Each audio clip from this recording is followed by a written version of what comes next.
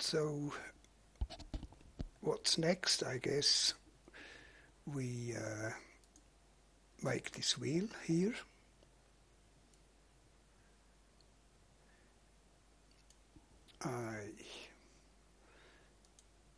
Yeah, 5.8 by 5.8, but a lot more sides, 128. Yes. Then we need this part here, which holds the lid closed. I use the pen tool, make it about so. Another one here, here,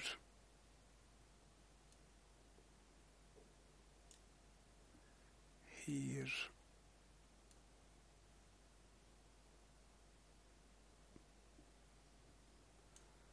yes.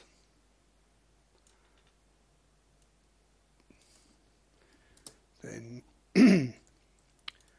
I subdue this one by hitting the tab key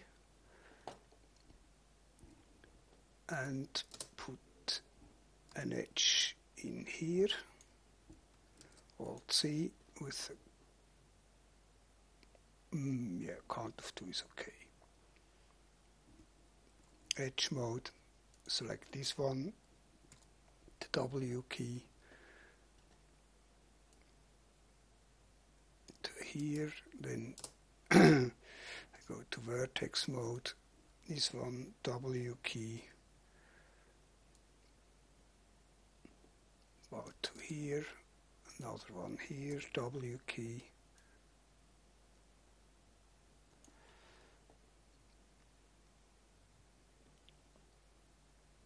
yeah, this is about it. One.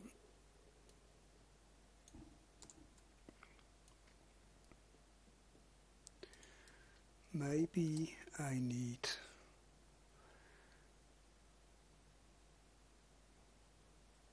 let me hide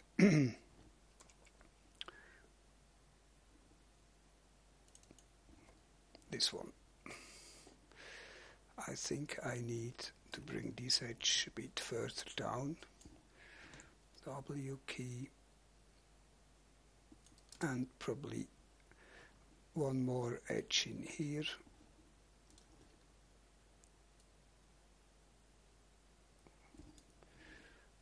Then can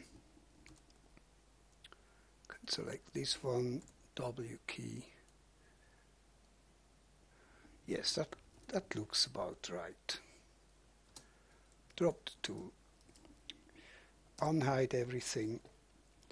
Next part is the hinge here. So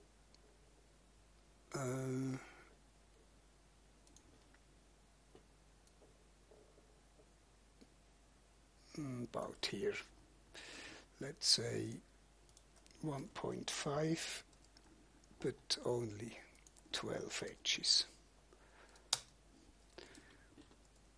Okay, so let's work with this. New meshes, which are completely out of where they should be. So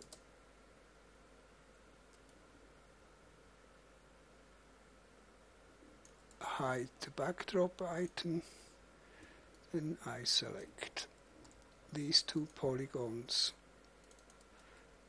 go to top view, bring them to about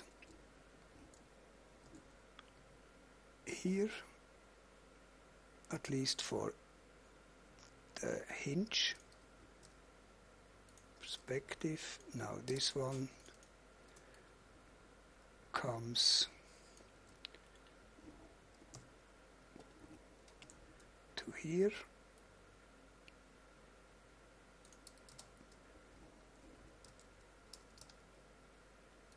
go out of sub D mode and I can hit the X key and extrude this top view so we can see better, like so.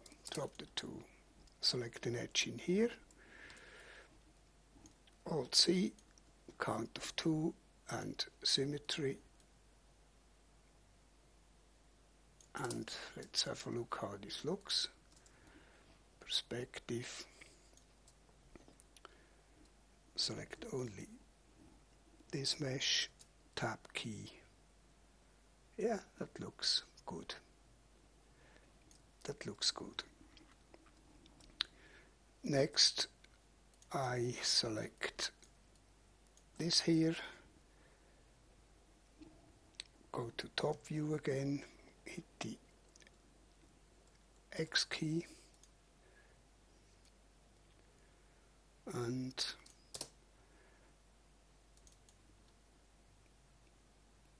maybe even a bit more.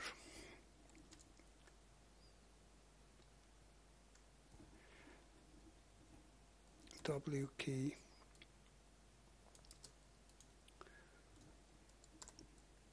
so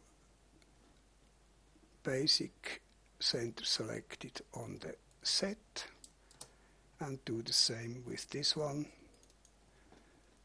center selected on the set, perspective again. Now I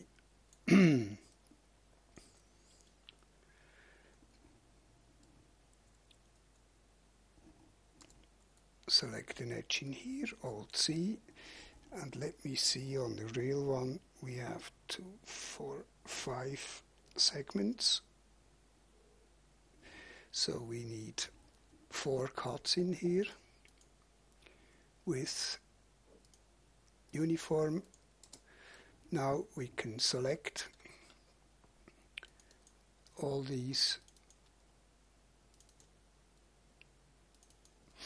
hit the B key for bevel with a round level of 1.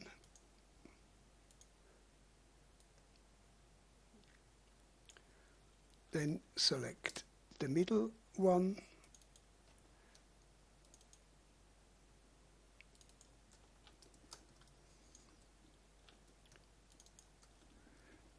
go to the side view and hit the R key and pull these in. Drop the tool. Perspective.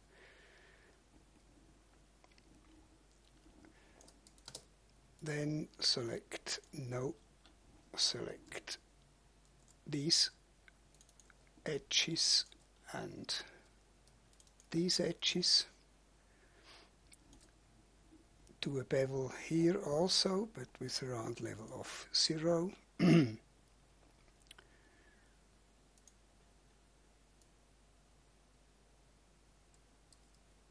Drop the tool. Now I can select this polygon and this one, hit the B key, bevel it in on the red handle, shift click, bevel it in a bit more, and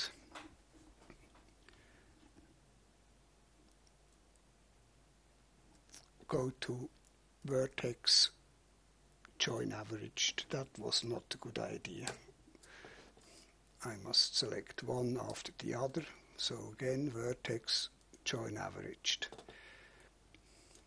and the same here, join averaged. And if we want to have all quads, we can select every second in here, hit the backspace key, now it's quads, same here,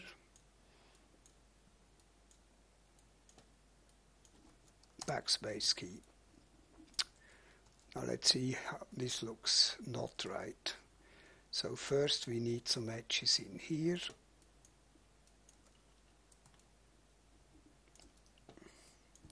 Alt C, count of 2, symmetry.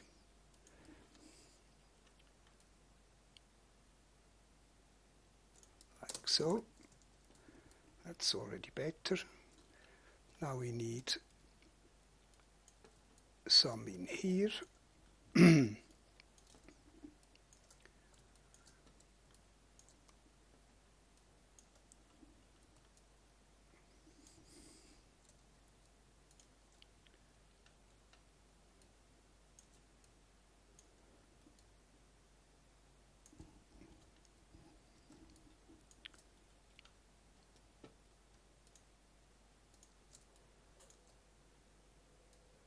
Alt C again, count of 2.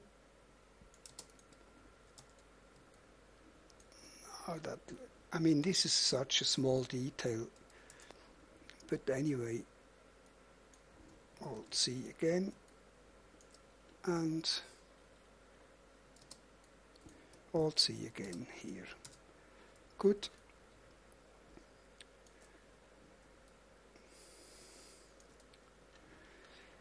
Next we do this here. But before I start, I will bevel it in just a bit. Control Z.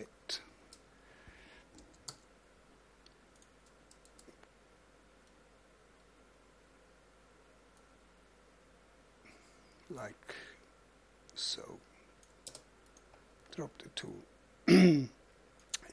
We could do all sorts of things to make this look realistic, but it will get a dark material anyway when we render it, and it will hardly be visible. So let's do it the lazy way, which is I select a vertex here and another one here, hit the up arrow key, then go to the side view, hit the R key, and bring these words in a bit, like so. Drop the tool. Now I can go back to perspective, select this polygon, go to top view, hit the W key, bring this to here, then hit the X key, extrude it out, and now we just select one of the side polygons, so shift and then shift up arrow, and pardon me, rotate this a bit, like so. Drop the tool. We will not subdivide this one. So I make a new save, Zippo 04, and then we do the axis.